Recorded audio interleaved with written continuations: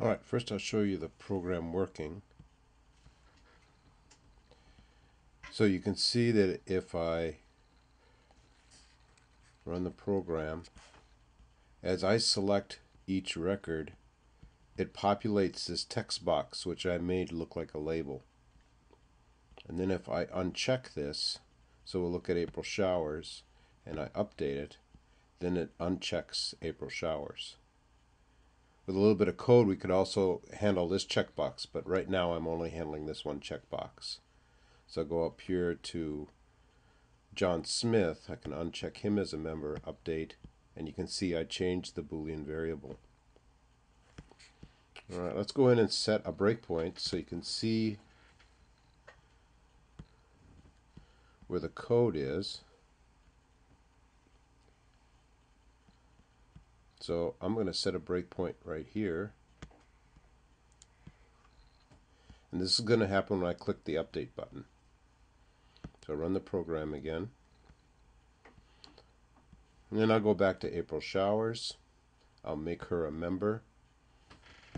Click update.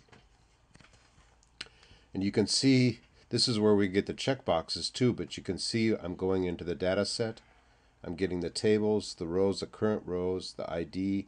So I'm finding the ID and storing it in this ID.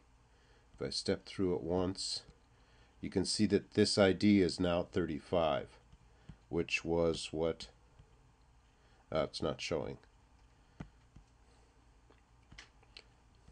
Now I've hard-coded a comment here so you can see that my SQL is update user list, the table, and I'm going to set the username to be equal to, this is hard-coded in. You can see username is a string, so I put quotes around there, single quotes.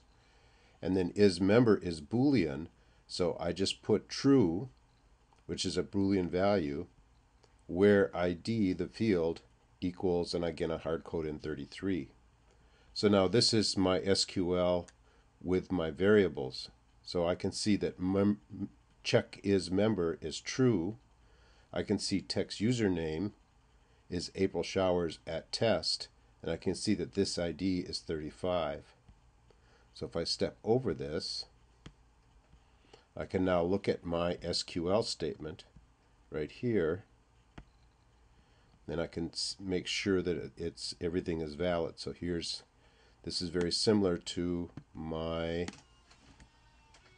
hard-coded value. So I look at what my hard coding is and make sure all my quotes are right, my commas and my spaces.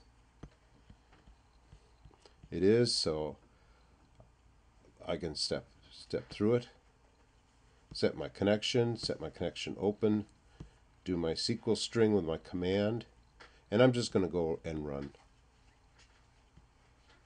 So now again with test X, I can set it as a member, update, and again it'll go right through and set my values. And there it did my test update.